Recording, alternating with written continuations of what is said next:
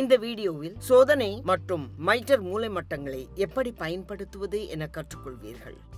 உங்களுக்கு தேவைப்படும் கருவிகளும் பொருள்களும்: சோதனை மூலை மட்டம், மைட்டர் மூலை மட்டம், பென்சில், அளவீட்டு டேப், அளவுகோல், கட்டை துண்டு. சோதனை மூலை மட்டம் ஒரு மட்டத்தண்டு, ஒன்றுக்கொன்று செங்கோணத்தில் அமைந்த ஒரு ஜோடி பிளேடு ஆகியவற்றால் ஆனது.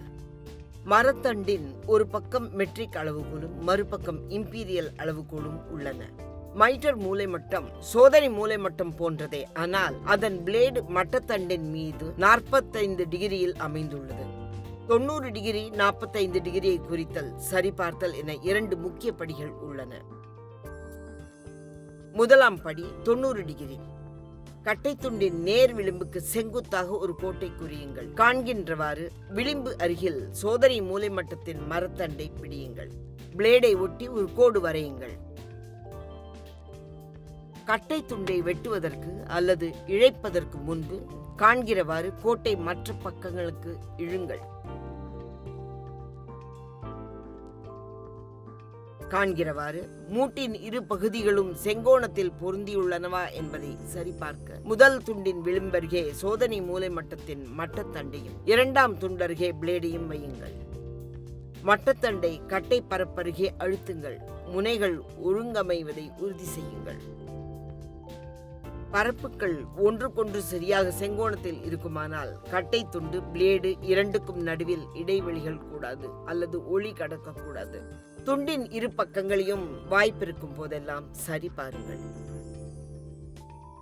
இரண்டாம் படி 45 டிகிரிகள்.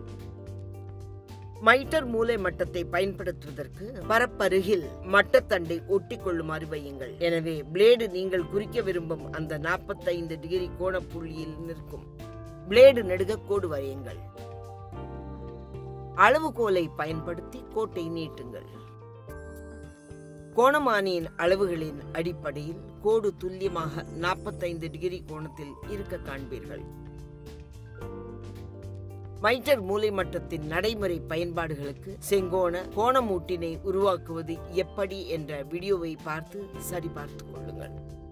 சோதனை மற்றும் மைட்டர் மூலை மட்டங்களின் இணைவு என்பது 45, 90 ஆகிய இரு டிகிரிகளையும் அளக்கும் வகையில் வடிவமைத்த பயன்மிகு ஒற்றை கருவியாகும். இக்கருவியில் மாற்றி அமைக்கத்தக்க மட்டத்தண்டு உள்ளது. திருகாணியை இறுக்கி இத்தண்டை பிளேடின் மீது எப்புள்ளியிலும் வைக்கலாம். மாற்றி அமைக்கத்தக்க மட்டத்தண்டின் மீதான வரிப்பள்ளம் விளிம்புக்கு இணையாக நீண்ட கோடுகள் வரைய உதவுகிறது. இப்பொழுது உங்களுக்கு சோதனை மூலை மட்ட மற்றும் மைட்டர் மூலமட்டம் இரண்டையும் எப்படி பயன்படுத்துவது என்று தெரியும்.